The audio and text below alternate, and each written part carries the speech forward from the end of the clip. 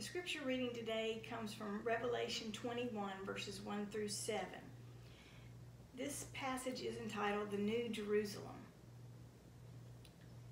Then I saw a new heaven and a new earth, for the old heaven and the old earth had disappeared, and the sea was also gone.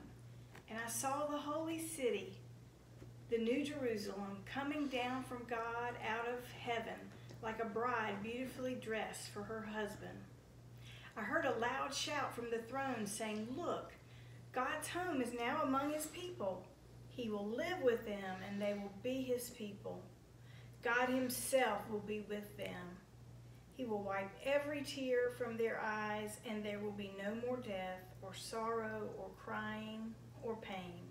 All these things are gone forever. And the one sitting on the throne said, Look, I am making everything new. And then he said to me, Write this down, for what I tell you is trustworthy and true. And he also said, It is finished. I am the Alpha and the Omega, the beginning and the end. To all who are thirsty, I will give freely from the springs of the water of life. This is the word of God for the people of God. Thanks be to God.